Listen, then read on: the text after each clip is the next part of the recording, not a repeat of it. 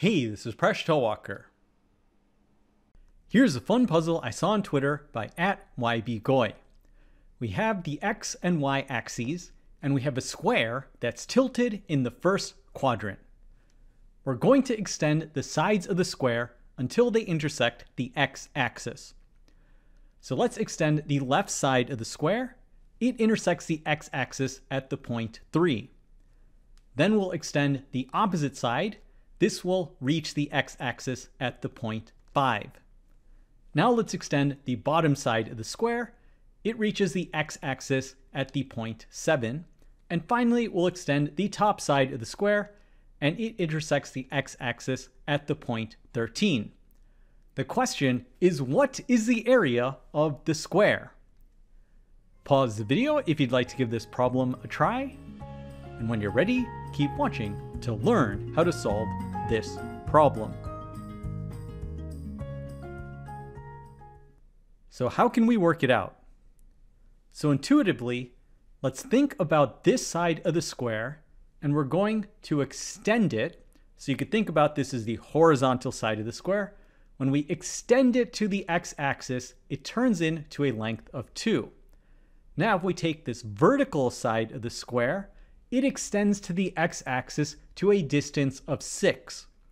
So if you take the ratio of these lengths, it's 6/2, which is equal to 3. So intuitively, we can think about this right triangle, and if the base has a length of t, the lengths are being expanded at a rate of 3 times that, so this vertical distance will be 3t. That'll be the information we need to solve the problem, but how are we going to prove this rigorously? So let's go about it step by step. So first, let's look at the x-axis and make tick marks, and then let's zoom in on this diagram.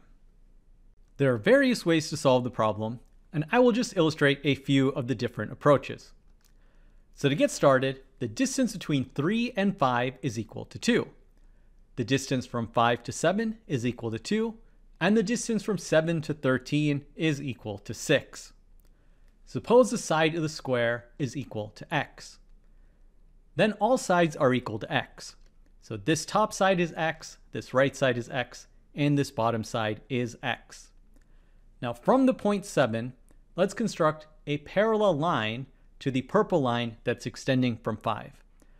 So let's extend this line and intersect it with this yellow line. So what can we say about this quadrilateral that we've just constructed? So we're going to use similar triangles. So let's take a look at this triangle here. If we scale it by a factor of 2, we end up with this larger triangle. So these are similar triangles. So what does that say? Well, let's look at these lengths of 2 and 2. That means that the opposite sides will also be in the same ratio. So if we have x over here, then this length must be equal to x as well. So now we have a quadrilateral where 2 adjacent sides are equal to x, and we have all 4 right angles, so we have a square. So this top side will be equal to x, and this other side will also be equal to x. Now where do we go from here? Let's go back to this triangle, and notice that it will be similar to this larger triangle. So now we'll take a look at the ratio of sides. So let's suppose that this leg is equal to a. We will have x divided by 2 is in the same ratio as a divided by 6. So x over 2 is equal to a over 6. Multiplying both sides by 6 gives that a is equal to 6x over 2, which equals 3x. So this length is equal to 3x. Now we have a right triangle with legs of x and 3x and a hypotenuse equal to 6. So x squared plus the square of 3x is equal to 6 squared, which means x squared plus 9x squared is equal to 36. So 10x squared is equal to 36, and x squared is equal to 3.6, or 18 over 5. But x squared is exactly the area of the square. So the answer is 3.6, or 18 over 5. So that's the answer, but I just want to illustrate some other approaches we could have taken. So starting from this diagram, here's a slightly different approach we could have taken. Let's say that in this large triangle, this angle is equal to theta. Now, this means that sine of theta is equal to x over 6. Now this triangle is similar, and this angle is also equal to theta. In this triangle, the cosine of theta is equal to x over 2. But we always have the identity that sine squared theta plus cosine squared theta is equal to 1. So we substitute in, and we get that x squared over 36 plus x squared over 4 is equal to 1. Multiplying both sides of the equation by 36 gives x squared plus 9x squared is equal to 36, which means, once again, that x squared is equal to 3.6 or 18 over 5. Just a slightly different approach we could have taken to get the same answer. There's another slightly different trigonometric approach we could have taken. In this triangle, the tangent of theta is equal to x divided by 3x, which equals 1 over 3. So if we have a right triangle with the tangent of theta that's equal to 1 over 3, this side is 1, this side is 3. So we take 1 squared plus 3 squared, which is equal to 10. So the hypotenuse is the square root of 10. We can then calculate that the sine of theta is equal to 1 divided by root 10. But in this triangle, we also know that the sine of theta is equal to x over 6. Multiplying both sides of the equation by 6 gives that x is equal to 6 divided by root 10.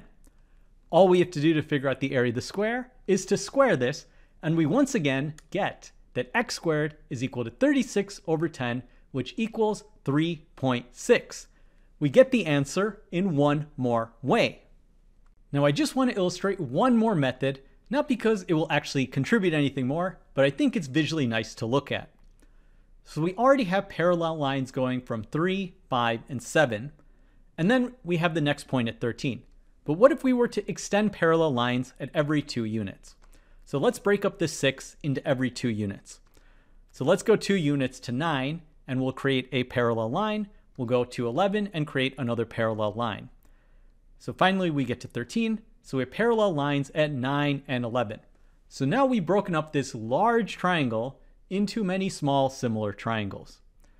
So we have 2, 2, 2, 2, and 2 here. These are all equal to each other. So all of these will also be in the same ratio. So these remaining distances will all be equal to each other. So we have x, x, and x. So let's just continue solving for the remaining distances. We have this purple line segment and this red line segment. So this triangle will be similar to this triangle here. And we see the sides are in a ratio of 1 to 3. So this purple distance will be 1/3 of x, which is equal to x over 3. We then have this similar triangle over here.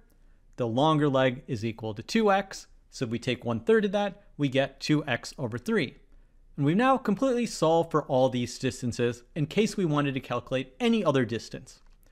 So now in this large triangle, we have one leg is equal to 5x, and the other leg will be equal to x plus 2x over 3, which is equal to 5x over 3.